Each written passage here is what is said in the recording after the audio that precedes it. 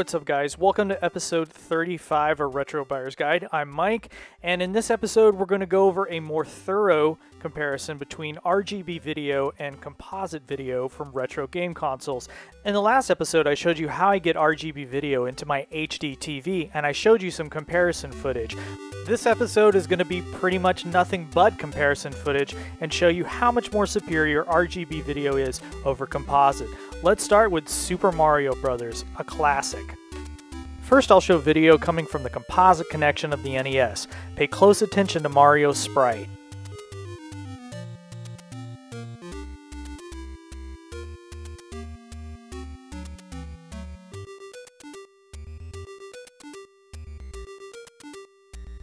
And here's RGB video from a SCART cable.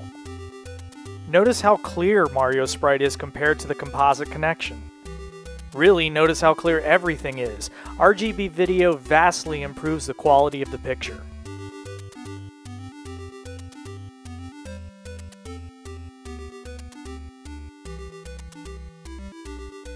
Finally, let's take a look at the two side by side.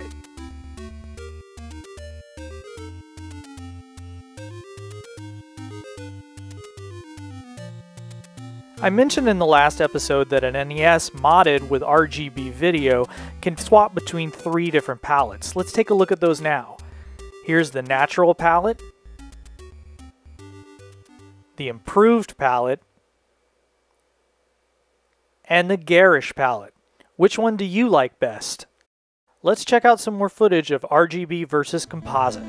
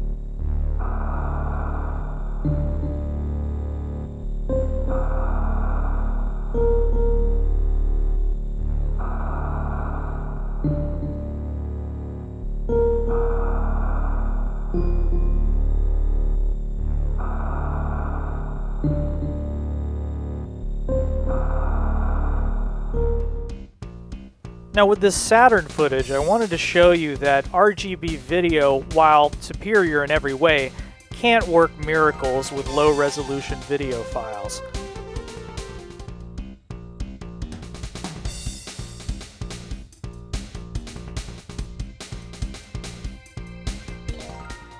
And just for fun, here's a PS2 running Kingdom Hearts through a composite connection.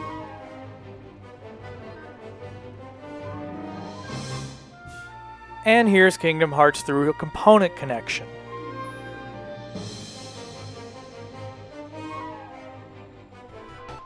One more. So back before RGB video was really on my radar, I upgraded all of my consoles to an S-video connection by buying cables for all of them. The Sega Genesis, however, does not natively output S-video, so I had to send it off and get it modded.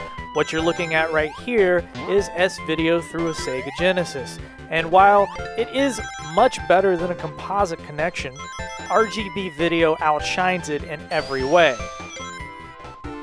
One thing about upgrading everything to RGB video is that it can be quite expensive. Each of the cables costs somewhere around $20, and when you factor in the cost of modding consoles and a good scaler, it can get up there. If you're on a budget, I suggest buying S-video cables for all your retro consoles because that outputs such a better quality picture than composite, and I think if you're gaming on a CRT or tube television, you'll really like the results.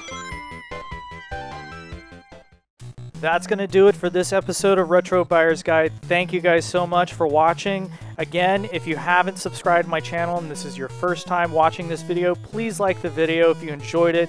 Subscribe to my channel. Tell other people about it. I work pretty hard on these videos and I would love for more people to see them. So thanks again, and I'll be back soon with a new episode. Until then, take care and happy collecting.